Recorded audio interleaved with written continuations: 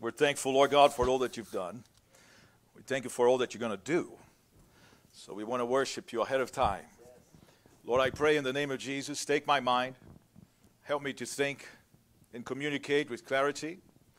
Lord, in the name of Jesus, we want to know, understand in a deeper way what it is to be an overcomer. In Jesus' name. Father, I pray that you would impart something today. I pray for divine impartation. That we would grasp the reality. No matter what happens, we overcome. No matter what comes our way, we overcome. So, Father, I pray in the name of Jesus that each one of us would be encouraged by the revelations, by the things that John wrote in the book, and that we would draw strength from it in the precious name of Jesus. Amen? Come on, let's give it up. Everybody connected online, welcome. Welcome to our morning service. We started this series last week about being an overcomer or the overcoming life. So we will be for the next, I don't know how many weeks. I never know exactly the number. I know there's 7 churches, so, at least 7. But it might be a little more than that. But the idea, and when you read, and, it's just amazing. Today we're going to be sharing about the first church, which is the church of Ephesus. But I just want us to go back a little bit when we talk about the word overcome, which is the word nikeo in Greek. And it might not seem much, but, one way to relate, it is like the brand Nike. Did you know that? That's where they got the word. It is a Greek word, nikeo, which means to overcome, to overrule, to get over obstacles. And I'm not talking, they use that, and we've seen, it is a powerful brand. But I want us to understand that because he overcame, we are overcomers.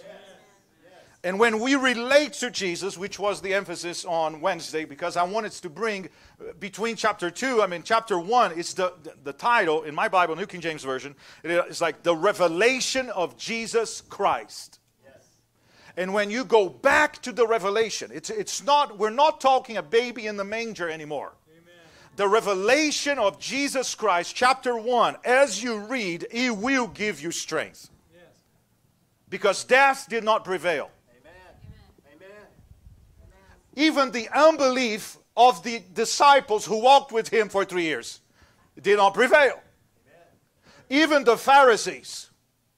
I'm just talking about there was all kinds of opposition and he overcame.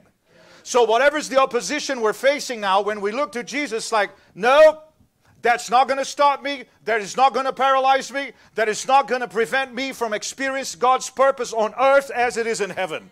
I'm going to fulfill the will of God for my life, and so are you. Can you say amen? Amen. Come on, let's give it up to Jesus, because we will. We will, but it has to be, it's like there is a different approach, and I feel like John, some author says that it was about the year 95, so it was about 40 years, and I will be in more detail on Wednesday, so you don't want to miss, or if you can come, connect online. But I will give a little more detail on Wednesday. So we're talking about at least that this church was established 40 years. 40 years. Since the church was started, and this church was established in the second missionary trip of Paul the Apostle. But when we see now in all the persecution, and we're not talking about a dozen of people or hundreds of people, we're talking about thousands of people being killed in the name of Jesus. We're talking about a persecution that, most of us, there is in some nations, we see Christians being persecuted and killed for their testimony. But we're talking about a level, I think I forgot his name is Domentius. There's something to his name that is, that he came and that his pressure was to kill Christians. So the church was trying to be quieted. And that's the goal of the enemy. The enemy does not want you or me to have the Word of God in our lips. Because once we have it, we've heard it today. We heard it through the song, we heard it through the prophecy. It is because of what He did, we overcome.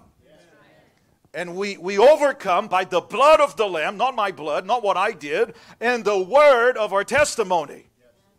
So that word has to be in us to such a degree that it's like, no, I know in whom I have believed. And I know He is powerful. Can you say amen?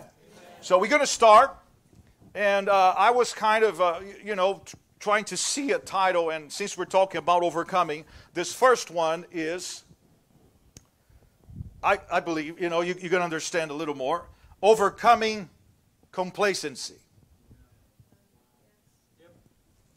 And we're going to see more, but it is the first church, and you see why. Revelations 2:1 says, to the angel of the church in Ephesus. To the angel, and many people thought that this was talking about an angel, but the word angel or angelos, it's the meaning of it, it's messenger. So I do believe and agree with most people that interpret that, it is the pastor of the church in Ephesus. So to the angel, to the pastor of that church in Ephesus, write the words of Him who holds the 7 stars in His right hand. So to the angel of the church, to the pastor of the church, the words of Him who holds. So he talks about that Jesus is in control. Do you believe that? To Him, the words of Him who holds the 7 stars, and I do believe the stars, it is pointing to the pastors. It is in His hand. He is the one who prepares leaders. He is the one who points pastors and teachers. He is the one who is in control, and He pointed that pastor there. He put that pastor there for a specific reason, but He gives them the message in His right hand, who walks among the 7 golden lampstand. Hallelujah. Who walks, it's talking about Jesus. So Jesus is in movement. Yes. Yes. He is walking in His church. Yes. Come on, church. Yes. It's not like, well, it's not that much. Right? No, it is. Yes. So He's in control. He points the leaders. It is His in right hand. Right hand represents strength. And because it's 7, it does apply to us because it's a number of completion. So it was not only for the church in Ephesus. Why would it be in the Bible if it is not for us today? But it says in the very beginning that if we read it, if we listen, and if we keep those words, we're blessed. Amen. If we read, if we hear, and if we keep those words, we're blessed. So it has to be something like, I confess to you, I didn't read that much until this came to me like really strong that I felt I needed to share. And then I've been reading every day. He who reads, he who listens, he who keeps, he is blessed. And if I want to be blessed, I got to read and I got to listen and I got to keep, because the enemy is going to try to steal that away.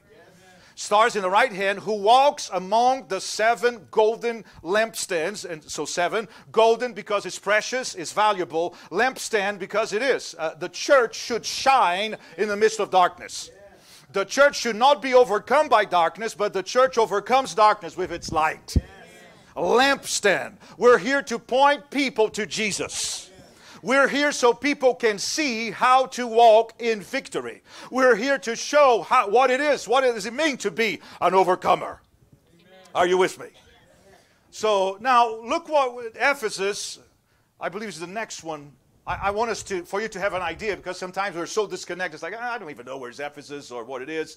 But you have it there, and I want you to see it. It's like Ephesus right there in the middle.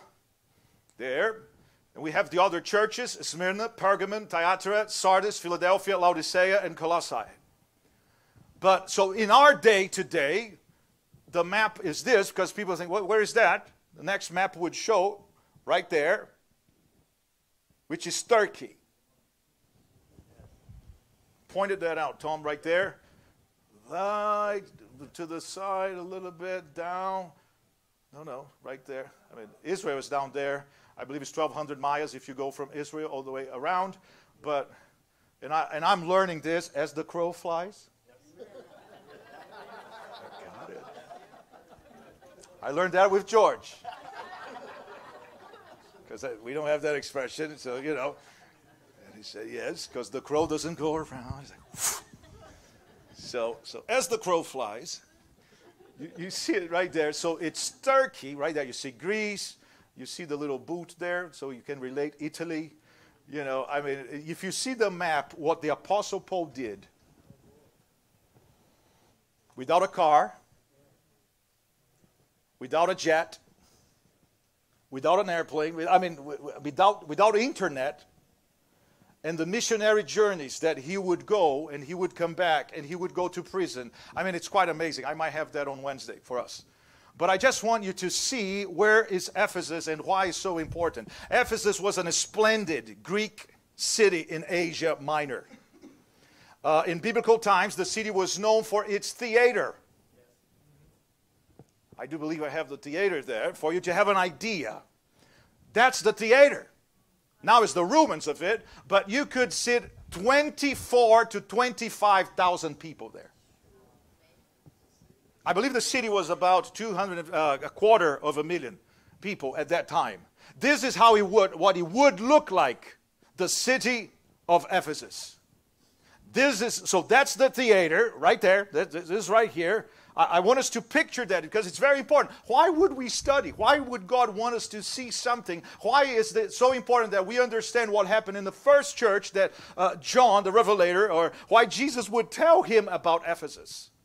Now, the other thing is, it was advanced in an aqueduct system, and it's temple of Artemis, or Diana, which we have the picture too. That's the temple. I mean, it would look like that. The closest thing we have is the Pantheon. How do you say it? Parthenon in Nashville. We've been there. We've seen it. But this temple would be 3 times bigger than the Parthenon. And it's pretty big. How many of you have seen it? Parthenon? Some of you? Yeah, it is. I mean, it looks amazing. But this is a temple of Diana. It was such an elaborate affair that it was counted as one of the 7 wonders of the ancient world. So it was like a prime tourist attraction. Paul first came to Ephesus together with Priscilla and Aquila. For untold reasons, Paul left them there, apparently at the house of Onesiphorus. I mean, that's a hard name to pronounce. In one of his journeys, while he was gone, a Jew from Alexandria named Apollos arrived at Ephesus and began to share the gospel. But Apollos had moved to Corinth when Paul returned to Ephesus, and this time he stayed for 2 years. From his prison in Rome, Paul wrote to the church in Ephesus his famous epistle. So a way to understand would be like, how can we relate, or what city in U.S. would look like? Ephesus would really look like New York of our present time. Ephesus was the center of culture. Ephesus was the center of fashion. If you wanted to go to vacation, that's where would you go. Ephesus was a place to go, a tourist city. It was also known, and that's very important, it was also known for idolatry, and it was considered to be the sexual capital of Asia. Amen? Are you following so far? Very important. Now, Revelation 2, verse 2. This is very important right here. I know your works, because I want us to see, this is not a bad church. This is a pretty good church, actually. Out of the 7, maybe this is one of the best ones. Because you see, I know. That alone should bring the fear of God to all of us. Yes. I know. Yes. What would happen to you if Jesus stands in front of you and he says, I know? Wouldn't that bring the fear of God? Each one of us, I know. You would be like, know what? Everything. It's I don't know, this line of this movie came to my mind just now. I know what you did last summer. Not only last summer, he knows what you did all the time, every day. I know, but look at this. I know your works. I know your toil. That word in the Greek, it is like you work to the point of exhaustion. So this is a pretty cool church. I know your works. I know your toil. I know your patient endurance and how you cannot bear with those who are evil, but have tested those who call themselves apostles. This is a church that you better know the Scripture. This is a church that's like, no, don't just come here saying you're a preacher, a teacher, an apostle, or a prophet. No. We're going to test you. Wouldn't that be a great church? Yes. It would be a church that would be hard. If they were testing even those who called themselves, so they were not. They were calling themselves the apostles, and they were not, and found them to be false. I don't know you. I would love to be on that church. Because you see, this is a pretty powerful church. And then when we go, there's even more. I know your works. Now look at next verse. I know you are enduring patiently. I know you're bearing up for my name's sake. Remember, we got to put the picture of tribulation and people being killed left and right and people being persecuted for the name of Jesus. And people, they really wanted to quiet the church. And in the midst of all that, John has the revelation, I know, and you have not grown weary. I know that too.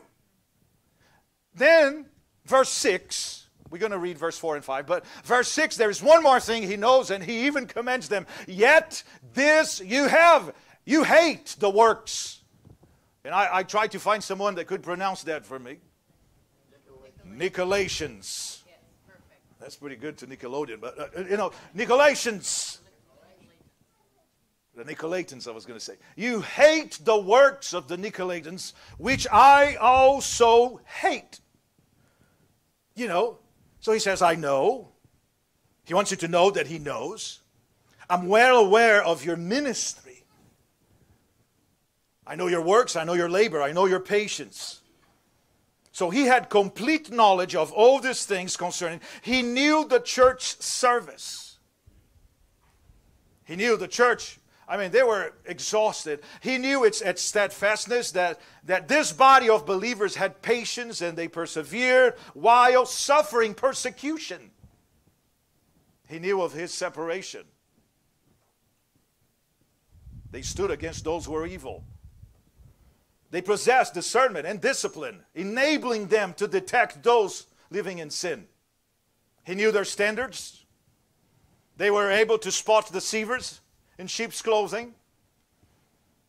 How many of you agree that was a great church? Right? I'm not trying to, it's not a catch thing.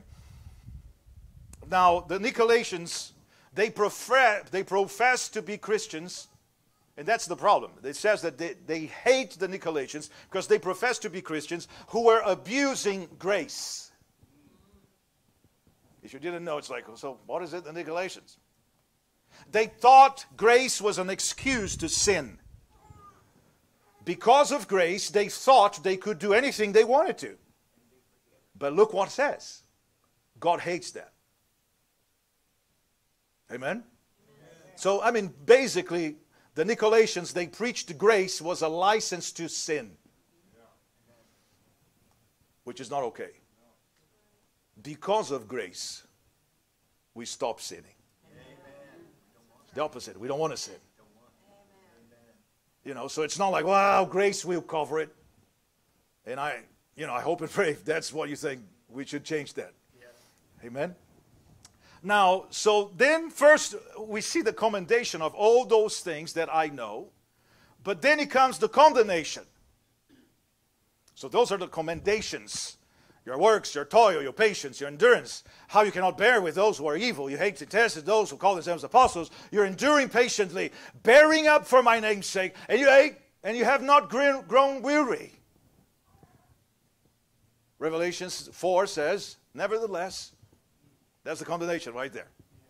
I have this against you. I mean, there had to be like a uh-oh moment, right? Or a but. But, nevertheless, I have this against you. You have left your first love.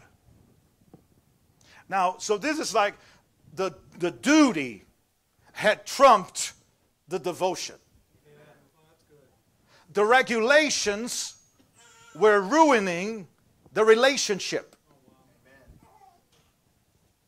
I mean, that's very clear. God demands to be first.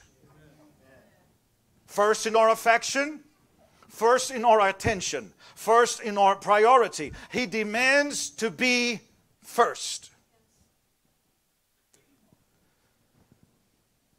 Now, it doesn't matter if we put God second. He won't do it. Because if it is that important for Him to be first, it should be important for us to put Him first.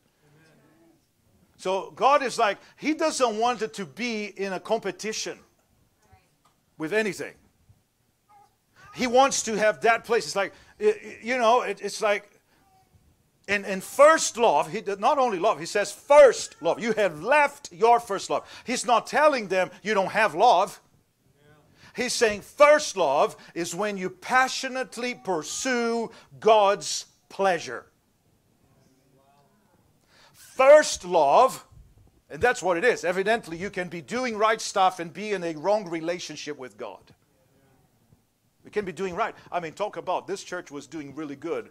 Evidently, you can be a serving church and a serving Christian and have left your first love. Evidently, you can be a sacrificing church and a sacrificing Christian and have left your first love. You can be a steadfast church and a steadfast Christian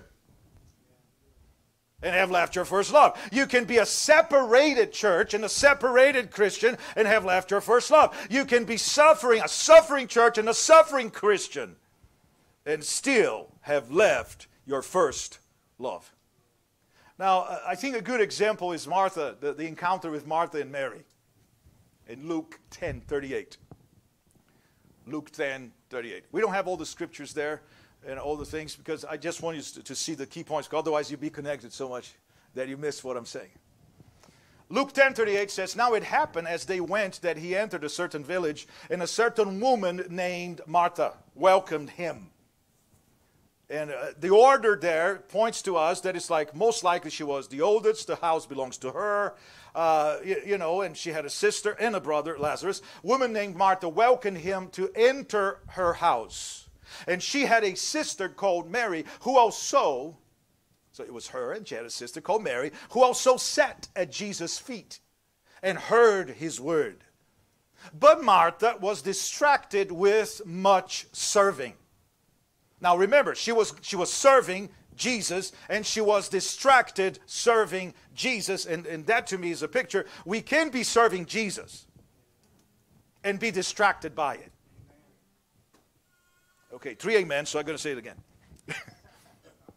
We can be doing things for Jesus and be distracted with Him, with those things, instead of being focused on Him. So we can. I mean, we can. It is a marvelous church. I really think this is a powerful church. When you have all of those things, it's like you're not going to get by if you don't know what you're talking about. You cannot go to that church and just say that you're going to preach or teach or prophesy or whatever. No. This is to me, is an example of a church. But we got to remember, it's like we got to be careful by saying, well, but I clean the church. Or I visit people. I give on Sundays. I even raised my hand last Sunday. Woo-hoo! It is like, it is not about doing. I'm not saying we don't have to do it. But I'm saying that, we can be doing some things. And by now, if it is, about 40 years. So that church was doing everything. They had the program. They had the message. They were doing good. But they left something that they had first when they started. The love. Not only love. I try to be careful. I was going to call this message, Love as a Weapon. And I thought about, the more that I thought, and I thought, well, if I say that, I'm going to have to explain it, because yes, love can be a weapon in negative and positive. But we're talking about our love for Him. You have your first love, not for people, not for your wife or your husband. You left your first love for Jesus. And Jesus is walking among the lampstand. And He's walking among the churches. And He knows those churches as much as He knows each one of us. And and the more I pray, it's like every time, if God is speaking to me, to speaking to you, that first has to cut me. And it's like, Lord, I don't want to be the one. I mean, I love God, but do I love God first? He's not saying they don't have love. They don't have the first love. Hello? Because it's not like, that's the complete different thing. It's like, no, I love God. Yeah, no, I love God. He wants to be loved first. He wants to have priority. Not second, third. He doesn't want it to be part of our program. It's not like, oh, I'm so busy this week, I don't even know if I'm going to go to church. He wants to be the first, and then you plan everything around that. It changes. He's not just a part of our busy lives. He is what He is.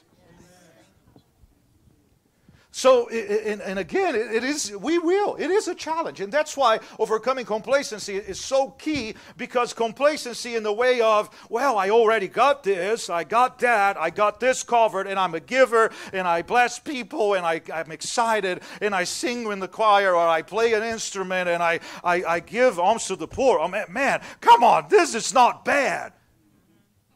It is, if you left your first love. And you're doing just out of a duty. And you're doing just out of... And that's the thing, the difference between religion and relationship. Because in a relationship, really, I have to put myself in a position. But if I hear any word from God that I feel like God is putting in my spirit, if I'm driving, this is what I do, for real. I stop the car.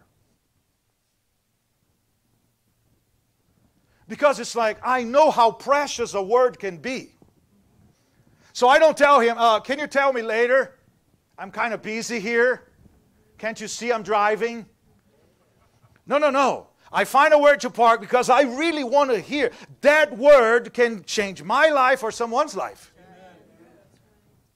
That's what I'm talking about. It is not, I do believe, we're here. I really believe everybody here loves God. But the big question is, do we love Him first?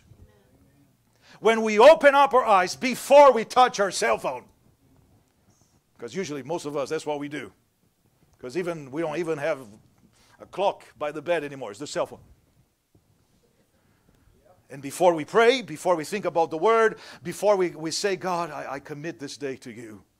It is like, let's see what so-and-so are saying.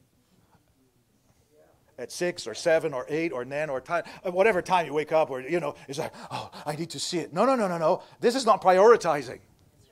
This is not putting Him first every day. Putting Him first in relationships. Putting Him first in our marriages. Putting Him first with our kids. Putting Him first in everything we do. This is a big thing, because we're talking about being an overcomer. And we saw that for 9 times, if you overcome, if you overcome, if you overcome. And then 1 John talks about you have overcame. So if I'm going to continue to be in victory, I'm going to have to pay attention. And if I'm not on the first love anymore, I got to go back to it. Because it is that important. Come on, church. And we'll see why it's so important. Because many people today, they love God. But they don't love God first. So it's not a matter of not loving. It is a matter where you put Him. It is like He wants to be the, not one of, the. That's why for me there's no other way to serve God but serve Him completely. It's not about giving Him 10%. I give 100%. No, in finances, it's like, because if we say that, our life belongs to Him, that we're going to serve Him, we want His will, we want everything that He wants for us, it is not only 10%. 10% is, we're just saying, I'm really pleased, Lord, thank you. But it is it is like, are you willing to die for Jesus? Or are you willing to sacrifice so much because you love Him first? Are you willing, like, man, I know, Pastor, man, do you know who's playing today? I do. And I know in our technology time, it's so great, you can put on DVR and, we do all kinds of things to do the things we want to do. What about God? What about every day? I'm not talking about on Sundays because, this is the Lord's day and that's the day that John the Revelator had the revelation. But he didn't just have the revelation. He had the revelation because he was in the Spirit. You can be on the Lord's day and be as flesh can be.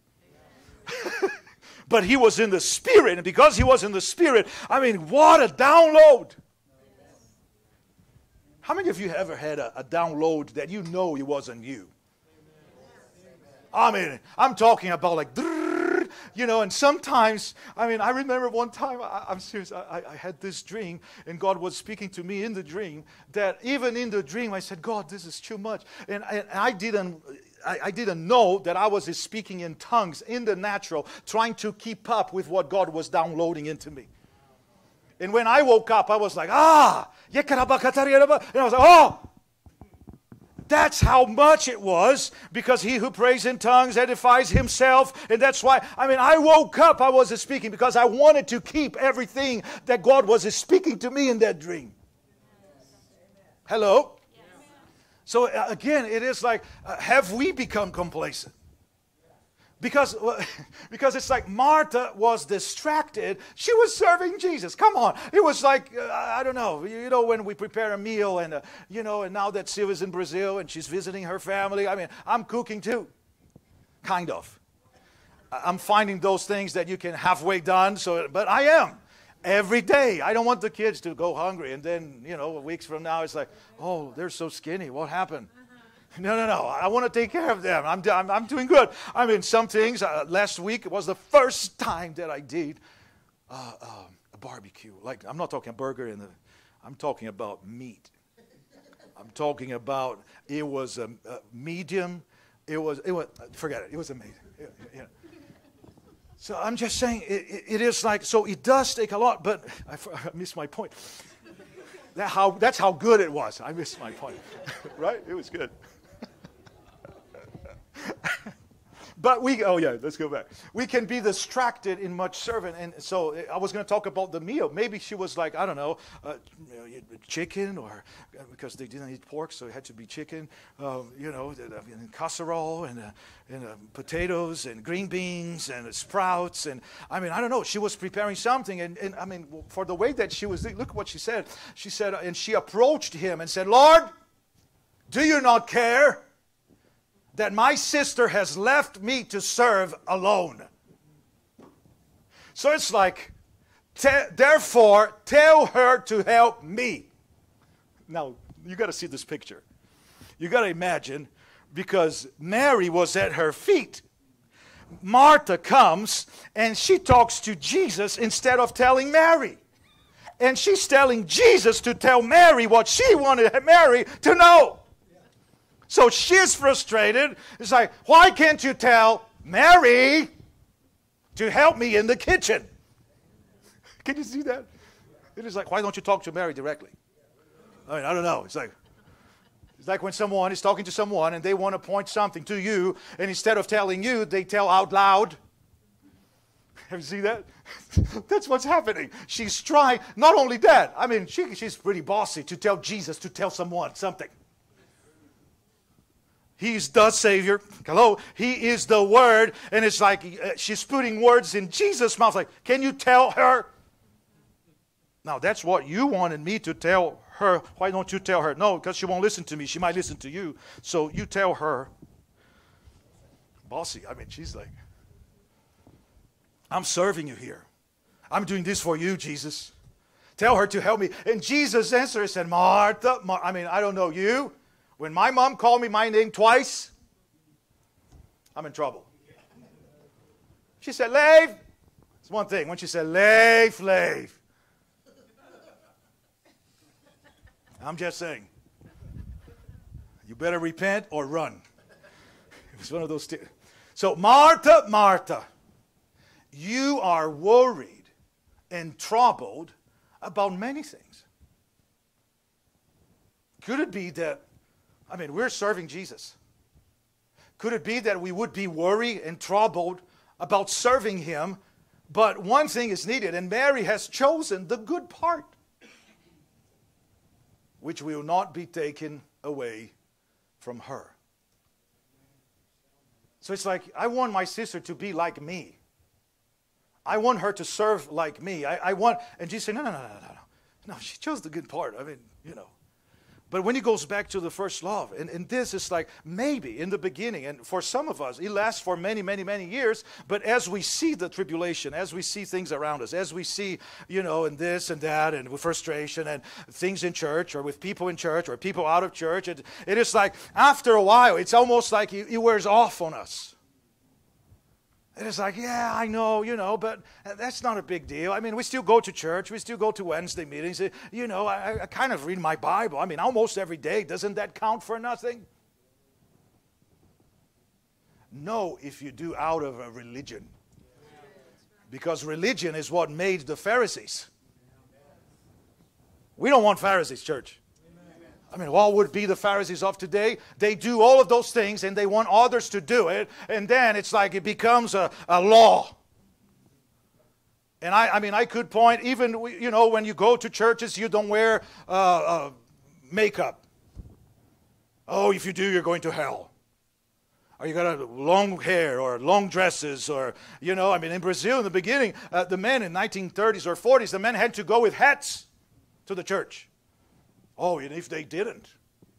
I still remember that some churches that I went, if I didn't have a suit on and a tie, I couldn't preach. That's what I'm talking about. I do believe that you got to put your best for Jesus. Don't misunderstand me. Everything that you do is got to be your best. But He is more concerned with what goes on inside. He is looking at the heart. He is looking, isn't that why David was chosen instead of Saul? It's because it's like, he wasn't the appearance. He didn't look big or huge or muscly. No. He was a little kid. 16 years old. But his heart was to please the Lord. One thing he wanted, to be in the presence of God every day. So again, it is like, Wow. The thing that I was thinking about complacency, it's like, I thought about that illustration I shared here not long ago about this couple that they sat on this little bench, and it was at night, and they would see the moon, and they were so in love, the first love, that when the husband, he saw the moon, first year of marriage, he made a poem for her. How the moon was shining. And that's what she brought to his life, that shining. And, and she was like, and she cried, and they hugged, and she was just there. First love. And then 40 years later, since we're talking about Ephesus, and they're sitting maybe on the same bench, I don't know. But then a cloud comes in. And if it was 40 years ago, he would even make a poem about the cloud that came in front of the light. But you still see the light all around the cloud. And he's trying to make the poem. And she's looking at him like, can't you see it's going to rain?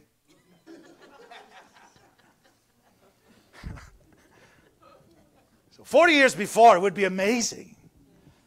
40 years later, it's like, ugh. And Jesus is worried about this. He's not worried. He's pointing to the church. You got it going on, church. This is the church. Ephesus. But he's not saying a list of things. You left. So you had it before. You left your first love. Amen? That's the first thing that God wants the first church to know, is that they left the first love.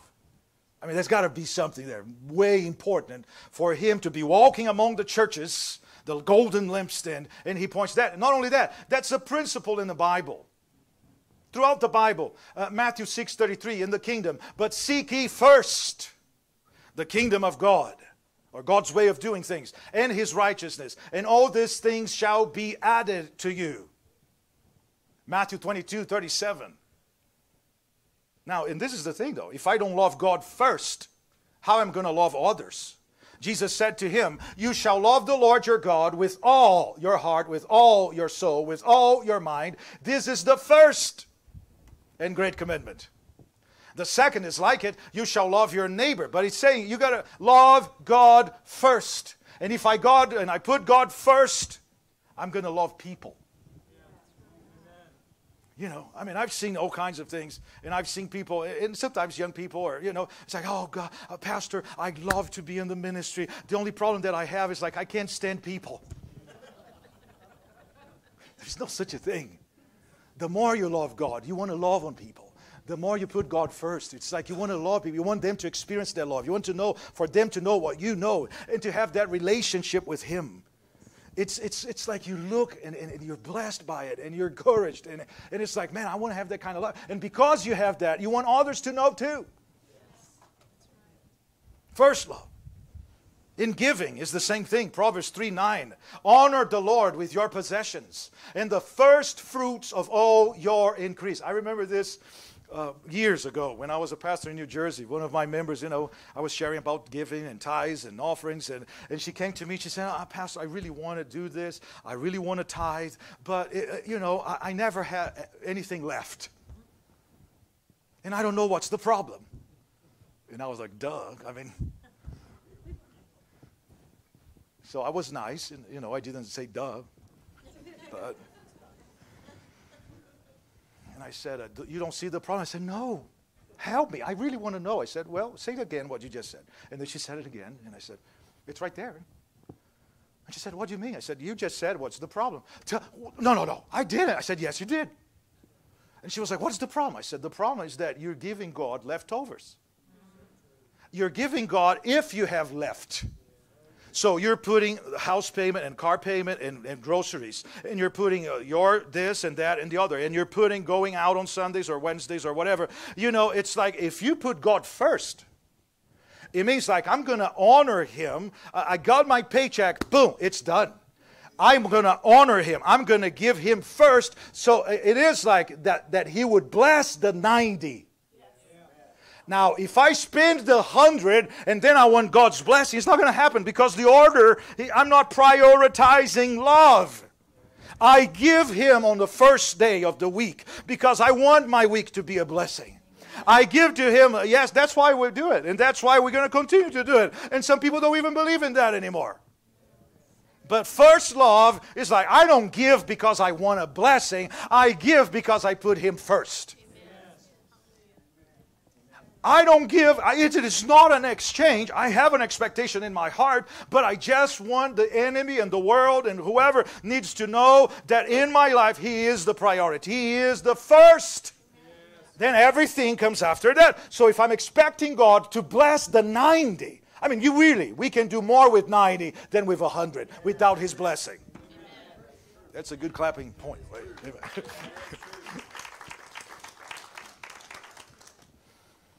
So it's like, again, it's what I said last week. There's too many people waiting for a full-time deliverer when they have become a part-time Christian.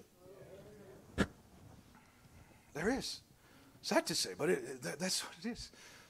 Then Jesus gives us 4 admonitions concerning that condition right there. It's only one thing. You have your first love. Then verse 5 says, remember therefore from where you have fallen. Remember.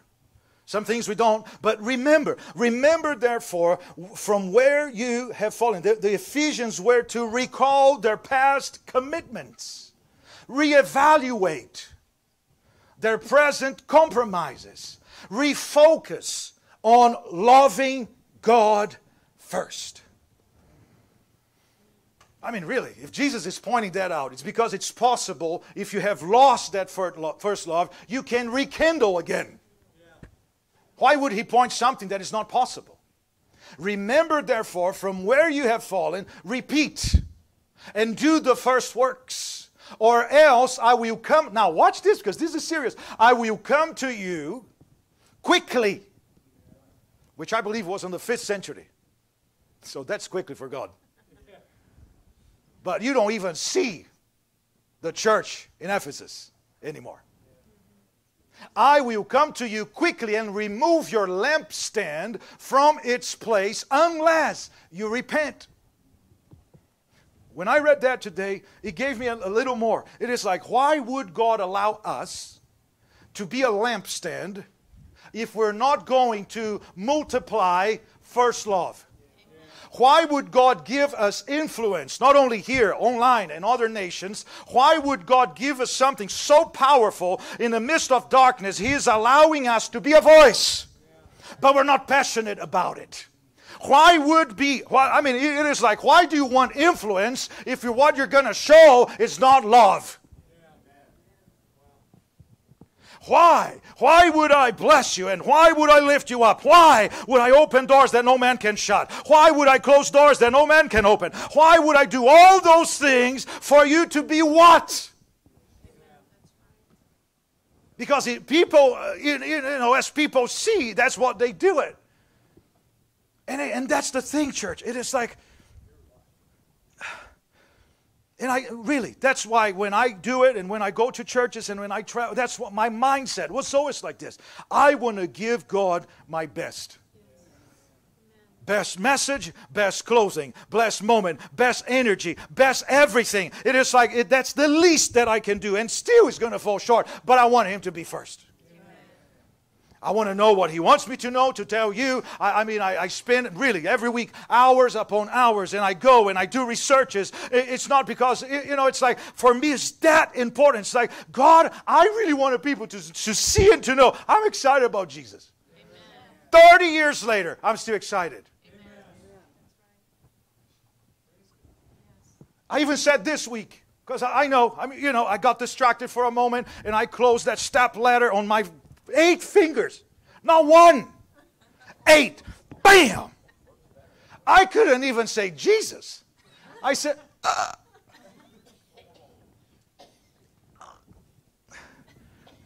And then I had to open with my foot. So for like a month now, my hand is swelling, in pain. It's crazy. I'm not even going to go there.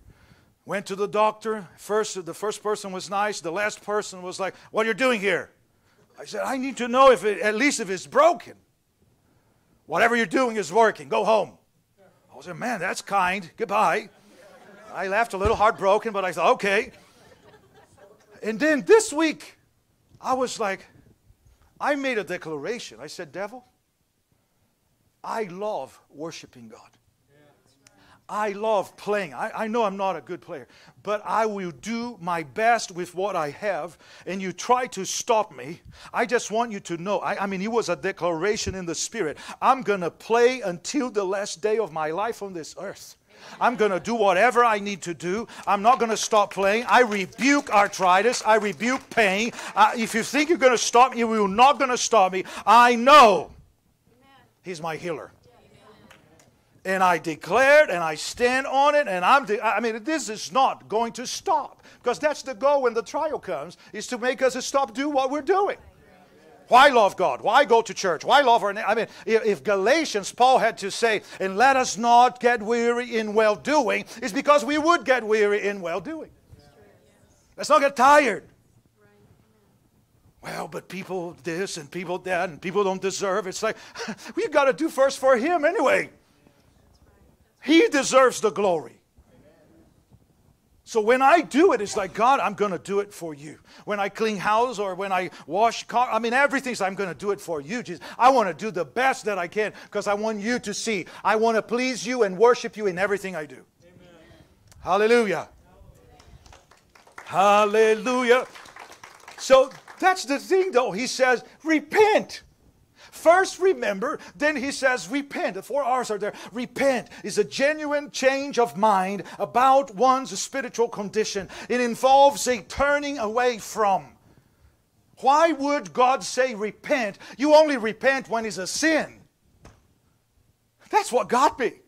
It's like, so if I don't put love, God, the first love, or going back to the first love, if I need to repent, that is like, it's a sin to love Him second, third, fourth, or in last place. Otherwise, He would not say repent. Otherwise, He would say, remember, you're doing good, you can do better. No. He said repent. Repent means, oh God, man, I'm sorry, Jesus. Repent is like, man, Jesus, I'm sorry. Yes, I was doing this, that, and the other. I don't want it to be a religious thing. I don't want to become the next Pharisee. I don't want to be the persecutor of the church. Because believe me, some people, they think that they are God's gift to point people's errors, their mistakes in the church. So, they think they're God sent, to divide the church. And God says, watch out for that one too. Don't even relate to them. That's what the Scripture says. But they think they are a gift from heaven to bring division. Come on, church. God has called us to walk as a body. My body, if I'm dealing with this in my hands, I don't go and just shove it off. Oh, yeah, you work fine for 50 years. Goodbye. I need them. I want them to be healed.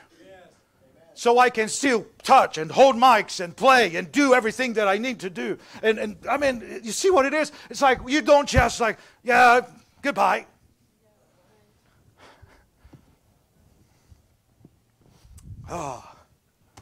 Repentance, confessing of sin. It's like commit yourself again to a godly life. When we're watching TV, when we're going to a game, when we're doing whatever we're doing, it is like it has to be. Why I don't do this? Because I love God first. Because He has the priority. I don't have any. We sing that, and I was thinking about those things. We sing so many things that we need to live up to what we're singing. I won't bow to idols. I'll stay strong and worship You every day. Yes. Everything that takes the place of God becomes an idol. Everything, even or there was that song that people used to sing, give me that old time religion, give me that old time. No, we don't want that. That doesn't work. It's a relationship. Martha, she wanted that old time religion. Religion doesn't work. I don't do it. Why? Because God is first. Why don't you do that? No, because that's not, God would not be first if I did it. So no, He's in first. He's the priority. Thank you, Jesus. So, but you see, that's the thing though. So we must go back to John 14:21. It says like this, He who has My commandments and keeps them, it is he who loves Me. He who loves Me will be loved by My Father, and I will love him and manifest Myself to him. So that means if I put God first, and that goes to the other side too. If I'm not having God manifest Himself in ways that I want, I need to reevaluate the love that I have for Him. Because it's saying right there, why would God reveal or manifest Him or give some kind of secret if I'm not His friend? If I don't put Him first? If I am a secret agent for the Lord. Remember that one last week? Right, the 007 for Jesus. Yes, that's what we are. Hallelujah. Nobody knows you're a Christian.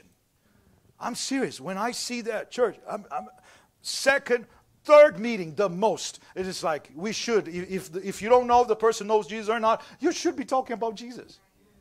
Not being afraid, well, what if I say I'm a Christian and they don't? Well, if you say you're a Christian and then they leave you, they don't deserve your friendship.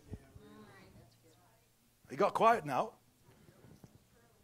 No, because if the fact of you, that's what I think. It's like sinners can be sinners and are not ashamed of it. But the moment we stand up that we are and we're not ashamed of it, it's like, oh, see, you're a radical. No. The same way that you prioritize sin, I prioritize Jesus. So if you can be that open about your sin, I can be open about my Jesus. You didn't die for me, He did. Your blood can do nothing for me. His blood washes me, strengthens me, protects me. His blood gives me life. So yes, I'm a Christian. Woo! That felt good. Because it's like, people who are sinning, they are not embarrassed. It's like, it's like, I'm a believer. No. This is what we are. I'm excited. It's not like, a little bit excited. I'm real excited. I mean, you can't contain excitement. Don't be that excited. Just be a little bit excited. It's the same thing as being a little bit happy. How can you be a little bit happy? I think Wednesday I was sharing this. How can we, when people pray for revival, it is like, yeah, but we want a quiet revival. There is no such a thing. I mean, and I do. Every time someone dies, I pray, if it is God's will for them to come back, that they would come back. Do you think if someone that I'm praying for comes back in the Catholic, I know it's a bad illustration, but do you think people would be like, oh, that is so exciting. Wow. That person was dead. Wow. I mean, don't you think people would be like, what? I mean, people would be running. People would be thinking that you're crazy. People would be thinking like, what's going on here? Yeah, that's revival. The person came alive again. Everybody would be excited. Maybe not the ones who would have the inheritance. I don't know where that came from. Sorry.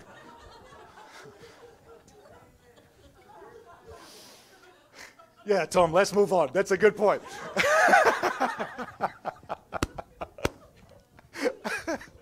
Tragedy of life, right there. Tragedy of life is not found in failure, but complacency. Not in you doing too much, but doing too little. Not in you living above your means, but below your capacity.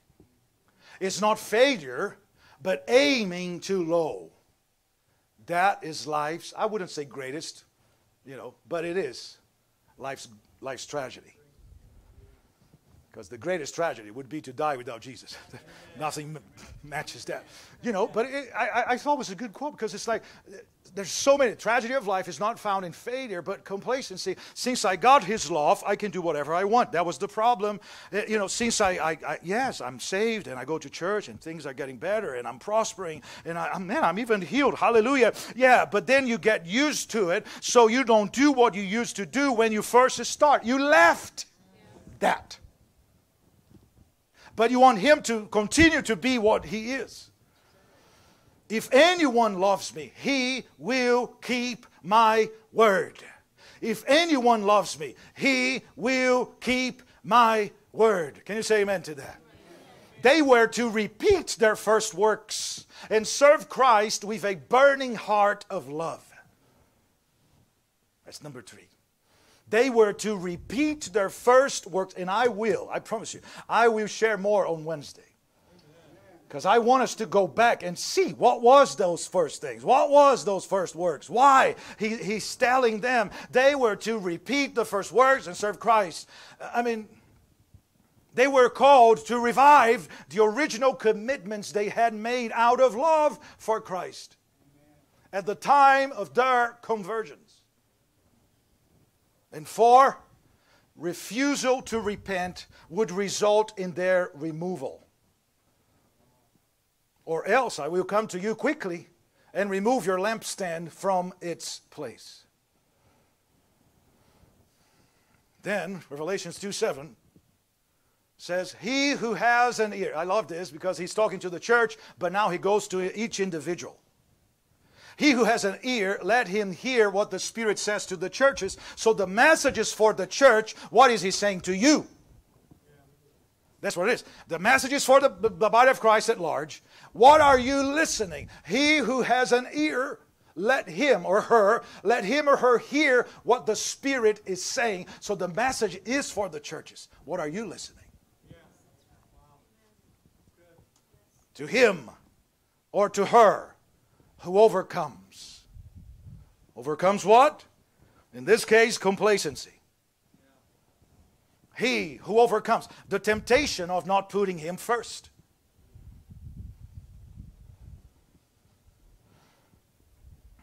He who overcomes. I mean, the compensation is there, and it's amazing. The Lord promised, to him who overcomes, I will give to eat from the tree of life, which is in the midst of paradise of God. To him who overcomes the pressure, to him who overcomes discomfort, to him who overcomes, today, political correctness. We can say that, we can do that, we can be that. To him who overcome the divide, any place, at home, at work, at school, to him who overcome. To him who overcome. So maybe you want to serve God, be in the first love, but maybe people around you, or they don't want to be. I remember another thing that I've heard. This is in the church in Brazil, and this girl, she got saved. She was on fire for God, but she was living with this guy. This is the truth. I've heard that testimony myself in 92 or 93. And I still remember.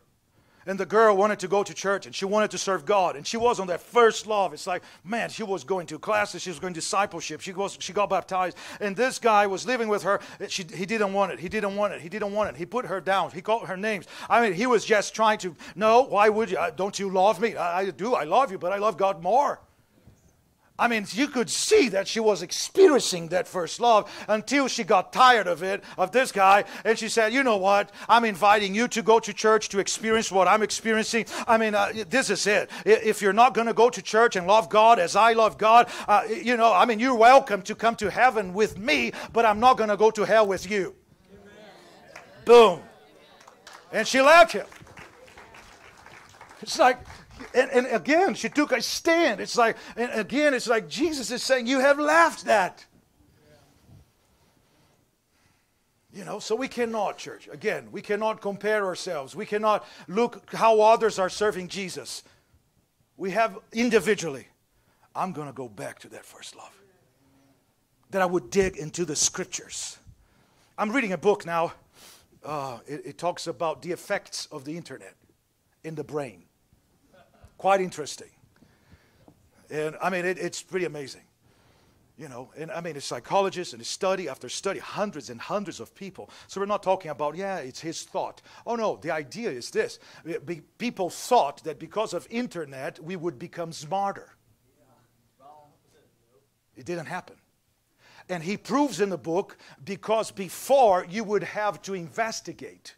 Before, you would need to read the book page after page after page. And that's what made people smart. They would get to the point of the message, but now everybody's more interested in the point. Yeah. Give me the point. Give me what it is. Give me what you're trying to say. Most preachers today, they give you 3-4 points and then you go home, 20-minute message, and that's it. No. I don't want that. Thank God I never did that. I want to see for myself. I heard several preachers preach on Revelations too. I want to know in my knowing, what are you saying to me so I can say to them? Yes. And there is, amen, yes. And there is no other way to do this by just giving you the points. I can give you the point. It's going to do us no good if the only thing we know and the only thing in a relationship,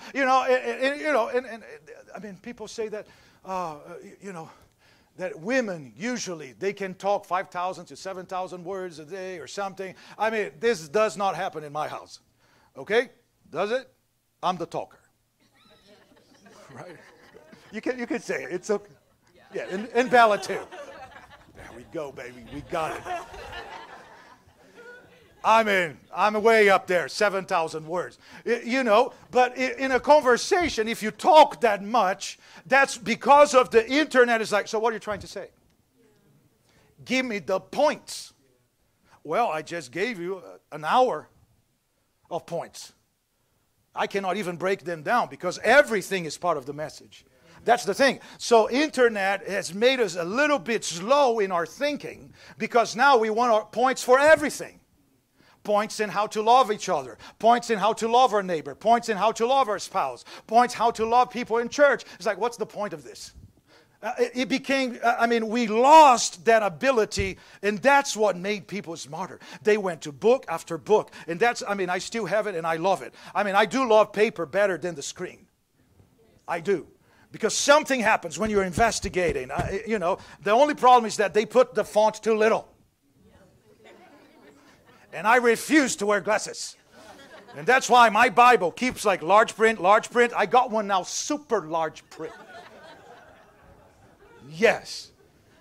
Because it's like, yes, I can read it. But that's the thing, though. So if we're going to go back to first love, we're going to have to change a lot. And I know it is too much for one service. But we got to have to understand this, and I will get into it Wednesday. Love is a weapon. Jesus would not emphasize for the first church, the first thing he says, the only thing he says is like, get back to the first love. It wasn't bad if you're confronting the Nicolaitans, because grace covers everything. It would be like some, not all of it, but some of the grace messages we listen today. Oh no, it's okay, grace will cover it. And they never change it. How can you not change? That's the thing. It's like until you see that, it's like it's not okay. Change will not come. And I always say this, change is not a change until you change. If you want to change, you've got to change. It's like, it's on you. It's not on me. It's like, we got to embrace it. It's like, yes. So Jesus is saying, if you're going to be an overcomer and you're going to have an overcoming life, get back, repent, redo. That's what I want for you. It's like, yeah, get back to what you used to do. And we're going to see that Wednesday. Amen? Were you blessed today? Stand with me. Thank you, Lord. Again, it is an individual thing. It might be one word. It might be the whole thing. And that's why we have the message online. You can go and listen again. But Father, I pray, Lord God, and I hope that I communicated. I pray, Father, that you would seal this word in our hearts with the blood of Jesus. I pray that we won't take lightly. I pray that we wouldn't take it for granted. I pray that we would go back and listen to it again. I pray, Father God, that even if we're not where you want us to be, that we would reconsider, that we would repent, that we would go back. How it was the first year, the first month, the first day when we got saved. The fire that was burning, the things we did, Lord, the positions we had to take. Lord, when we stood our ground and we say, yes, this is what I believe. Lord, may we never be afraid of declaring that we are Christians.